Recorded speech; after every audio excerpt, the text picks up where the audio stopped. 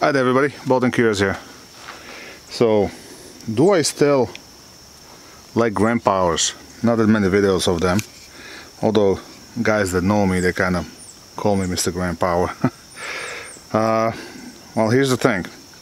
No matter what happens, this is always like my go-to gun. For example, I shot a Long Island championship, and a couple of days before I was testing a new load with my Infinity, and my goal was to shoot a limited division, and my extractor broke, so didn't get new extractor in time. So I signed up for a production, and I was gonna shoot my Gram Power Excalibur. Now I had different options. I could have taken the Hudson H9. I just got a bunch of magazines for that.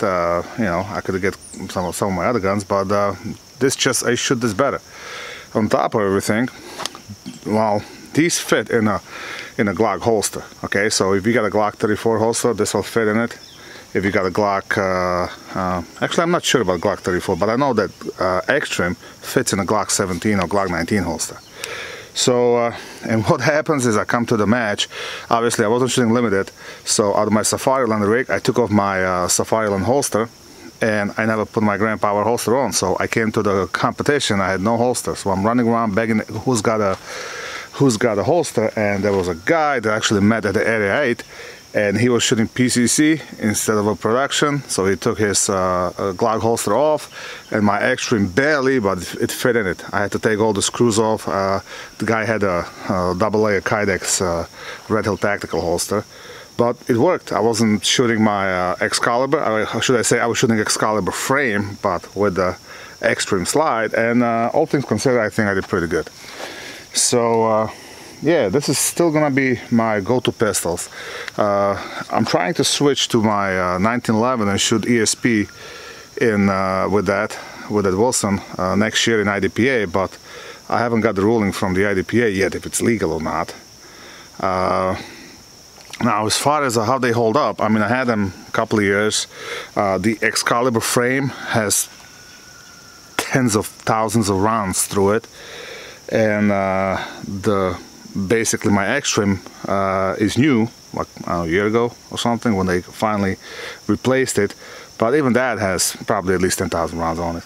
So let me just show you the Extreme. You can see the wear, which is mostly holstering and reholstering, dry fire practice. Here's the mag well. You can see it all kind of beat up. Everything holds up pretty good. No other major wear. If you remember, I had a little wear on the inside on the original Extreme. I don't see any of that happening on this one, so that's a good thing. Here's my Excalibur. Okay, you can see the holster wear on a slide at the end from holstering and reholstering. You can see that this frame is used a lot less. What I should really do is order the springs, trigger return spring and one more spring, I believe, for the Excalibur, and switch it and put it in this frame. This way both of these guns will have identical trigger pull. Right now the Extreme frame, just double check these are all clear, is a little bit heavier in a double action, not by much, but it's a little heavier. But where it really feels the difference is a single action. This is probably, you know, 3.5 pounds, maybe a little more, 4 pounds. This is like 2 pounds, 2.5, real nice. Reset is virtually the same. So, and I put the same a back strap and the same skateboard tape on it, and pretty much wherever I go I bring them both. This way I have a backup gun. So let's shoot it a little bit. Let's see if they still shoot.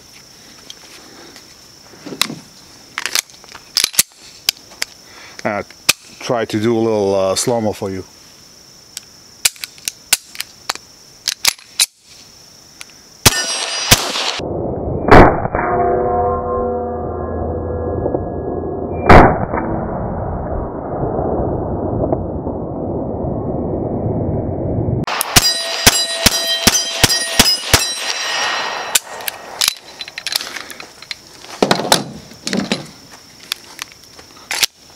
Now the extreme.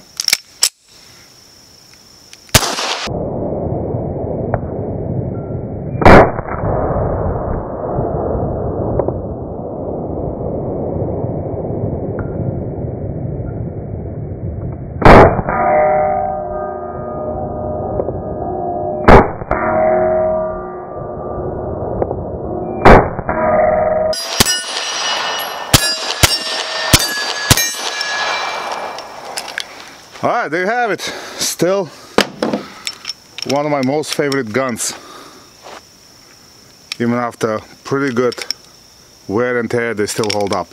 And I think the only thing I had to replace, I think on this one, or I'm not sure, either Excalibur or this one, it was a firing pin spring broke, and I just had some springs laying around from a CZ or something. I put that in and was flawless since. That was the only thing I had to really replace on the gun, other than sights. There you have it. As always, have fun, keep shooting.